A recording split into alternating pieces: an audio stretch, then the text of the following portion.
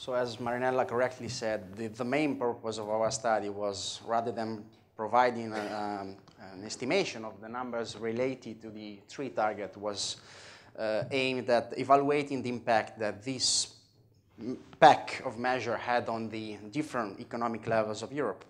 In order to do that, it was inevitable to consider the impact that this pack of measure had on the European competitiveness of the industrial sector. We've decided to focus on the manufacturing sector for two different reasons. The first one was that it accounts for, today it accounts for about 15.2% of the European GDP, while in 2000 it accounted for 18.5%. So this is a data itself, by the way. And the second element that brings us to consider this sector was the fact that it's particularly intensive from an energetic point of view. Well, if you see the data on the graph, it clearly shows that the downtrend of the European competitiveness, according to official UN data, started well before the introduction in 2009. You can see it from the purple line of the introduction of the packet. So actually, after 2009, in 2009, we clearly see a stabilization in the downtrend of the competitiveness loss.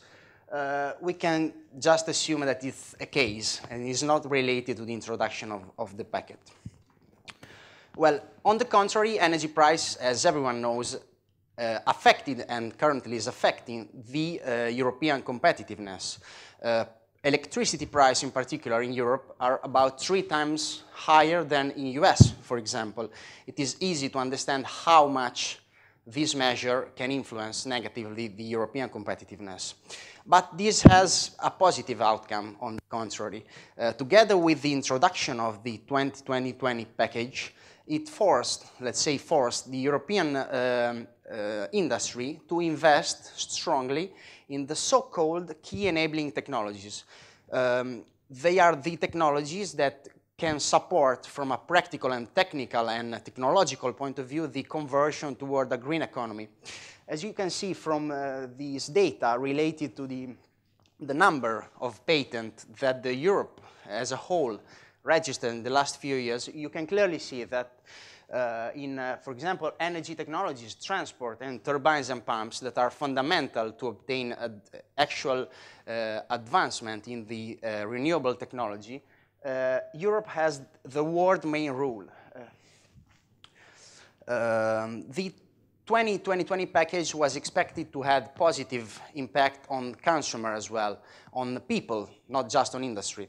In order to do that, we've analyzed two, we think, outstanding examples of how much the renewable incentives included within the package, directly or indirectly, affected the energy price for consumer, the final electricity price. Well, we see the most outstanding data are related to Italy and Germany, probably. When you see that, for example, in Italy, in 2008, only 4% of the electricity price was related to the incentive to renewable energy sources. Now, this number accounts for about 18%, so more than 4 times more. In Germany, the initial number was higher. In 2002, Germans used to pay about 16.7% of their electricity bill to provide support to the renewable implementation, while now that number doubled, and Germans are actually paying 34% of their electricity bills to support the renewable energy. But the package, the 2020, was not meant just to support a reduction or a stabilization of energy price that we saw won't work, by the way, but was also meant to address another fundamental issue related to the so-called energy question. I'm referring to the energy poverty issue. We can consider the energy poverty as the share of population who cannot afford to keep their home warm if needed. These two pictures clearly shows, the first one is, by the way, is related to the percentage of people that in the member states cannot afford to keep their home warm. The second one shows the percentage of utility bills arrests in the EU member states. Well, from these pictures, unfortunately, we should understand, we should consider, we should think that the package, the 2020 package, wasn't able to produce, to overcome the problem. So it wasn't effective in this case. Externalities. Albeit usually, as you know, externalities are quite hard to quantify themselves. We try to provide you a couple of key figures in relation to this, trying to let you understand how positive was the introduction of the packet from this point of view. The first one is related to the so-called no action scenario in relation to the climate change. So the research question of this study was, from which we took this simple graph, was what will happen to the world GDP if the climate change will occur, let's say, on an average magnitude. Well, these data are strongly conservative, and it clearly says that by 2050, at least 0.5% of the world GDP will be lost as a direct, not indirect, but just direct consequence of the climate change. And trust me when I say that these numbers are conservative. Another really important data in relation to the positive externalities from the introduction of the packet was twofold. The first one was that the EU emission target is helping and will help reducing the cost related to the reduction of other pollutant, other atmospheric pollutant, by between 2.6 and 3.6 billion euros by 2020. In addition to that, we should consider that directly thanks to the introduction of this packet of measures, the European institution will save between 3.3 and 7.6 billion euros by 2020 as healthcare expenditure saving. So, given the improved health condition of European people, thanks to the introduction of this measure, the European institution, us, in last analysis, will save money to provide to our healthcare. Okay, but now we've briefly tried to provide you a really quick overview of, let's say, the short term until 2020. But what happens if we try to shift our point of view from the short term to the mid-long term? Let's say, what will happen by 2030, by 2040? Can Europe still lead the fight against climate change? What will be the cost? In the next few slides, I will try to provide a very brief idea of how will be the future energy scenario in the next 30 years. Well, US, as everyone knows, is from a practical point of view already independent from an energetic point of view. And by 2017, the US will become the world's first oil producer, thanks to the massive investment in shale gas and light oil that they have been doing the last few years. This was a precise, a bold, a strong decision that they made from a political point of view and that they're persuading, that they're following. Brazil, on the contrary, put great investment on its renewable industry. And it is estimated that by 2035, 80%, more than 80% of the Brazilian electricity will be sourced from renewable sources. China, everyone knows about China. China is among the world's greatest importer of coal, but they are still diversifying their energy sources. It is calculated from the International Energy Agency that by 2035, China will invest in renewable energy more than Europe, Japan, and United States together. This is an outstanding number if you think. Middle East instead will continue investing in profitable, I would say, oil industry, given that the oil will continue having a fundamental role even within the mid and long-term energy scenario. And where's Europe? What's the European agenda in relation to this? Well, unfortunately, I should say this is Europe in the European, in the International Energy Agency projection. Well, we see the first picture highlighting that Europe in the next 20 years, by 2035, will lose about 10% of the share of global export for energy-intensive goods. This provides you the magnitude of this event if you consider that this sector provides about 20% of the global industrial output of Europe and employ about 25% of Europeans. So you can imagine what it means in terms of impact, of negative impact, this loss of 10% of the competitiveness.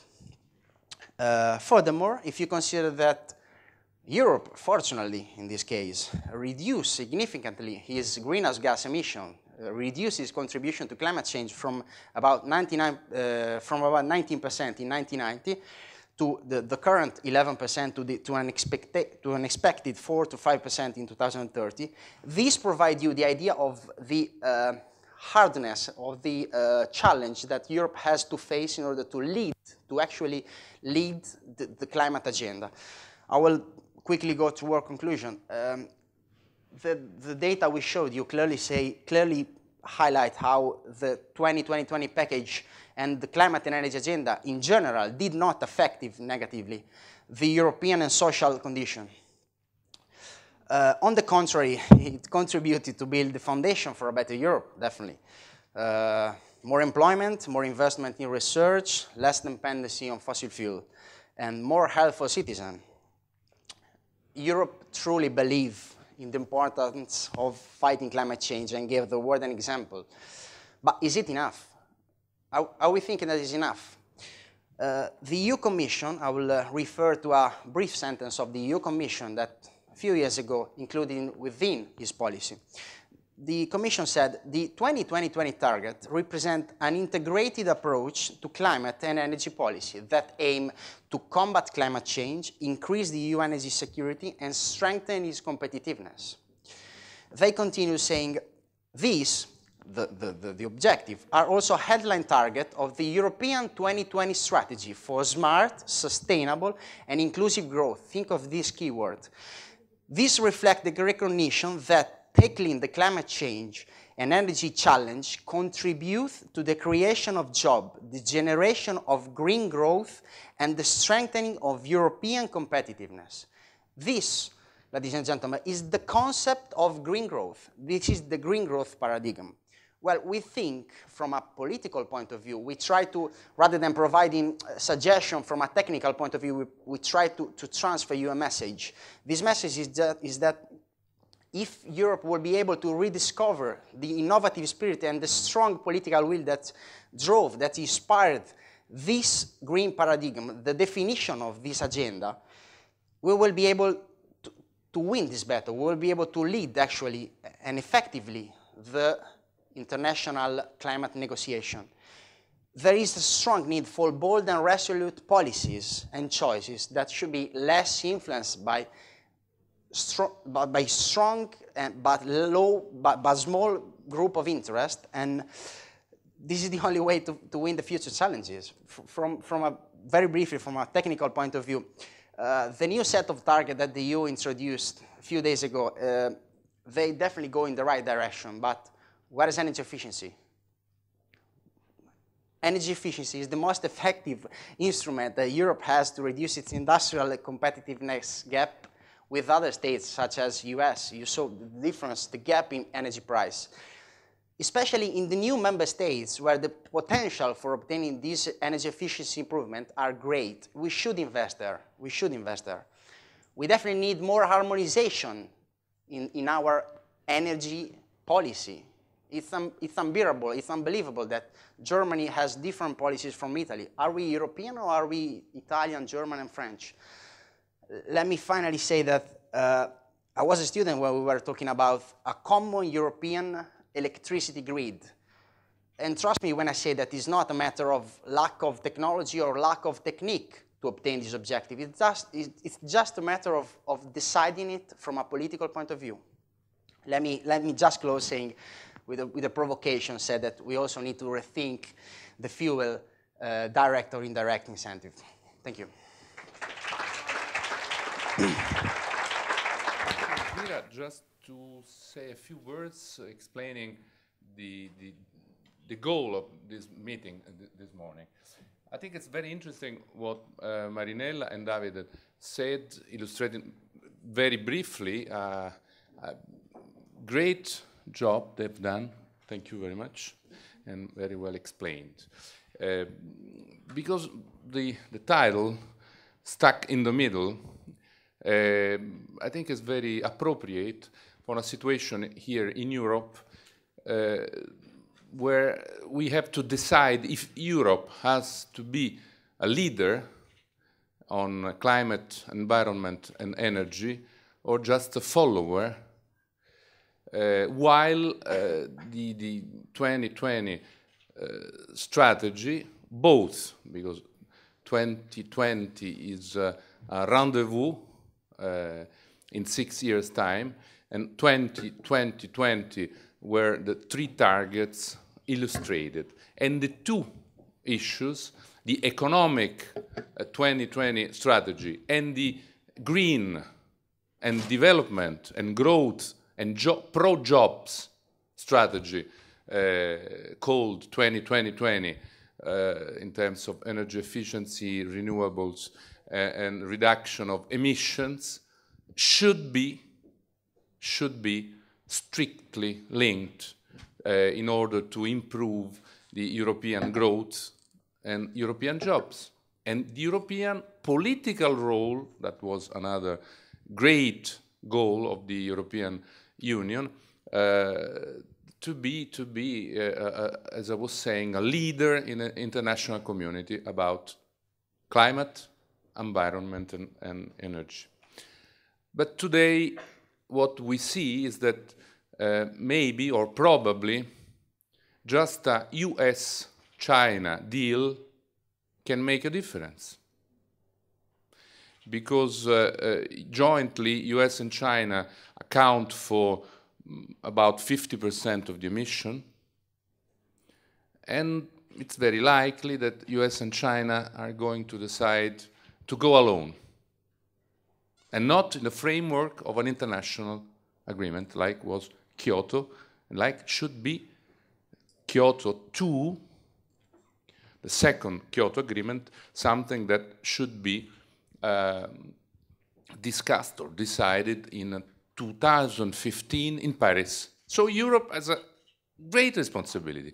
It is very interesting to discuss that today in Berlin, because the European Union is right now discussing what to do about this 2020 strategy, how to redefine the goals, how is it useful for European countries and population, industries, competitiveness, jobs, what is more useful for a European contribution to the global community that, as you know, of course, is increasingly aware of the future impact of the climate change on the real life, on the economy, on the disruption that would occur if the emission would not be under the levels that the IPCC, Intergovernmental Panel on Climate Change, established as a decisive threshold not to trespass, about 2% of emission growth. So, is Europe a leader or a follower? How to protect also the European interest in terms of production and not carbon and production leakage? While Europe is going to import back from the countries where this production are done, the pollution that affects the world but is concretely made in Far Eastern or other developing countries. So we don't have anymore this production for environmental reasons, but this production are effectively done in other countries, and European countries import this production made through a clear breaking of the same rules we established. So in this very moment, Europe is underway to decide what to do, how to reshape the 2020 strategy. So the debate today is very interesting because you're going to hear some politicians, you're going to hear some very prominent experts in the different areas of this engaging challenge, and you are going to hear some proposal and solution right now when Europe is about to decide what to do in this changing scenario. So I think it's very interesting, and I would like to ask Jan Werling, who has been the leader of the Green French movement, the Green Movement Les Écolos en France, today is the spokesperson for the Modem, an important political party in France. So he has at the same time a political vision and a green one. Please, Jan.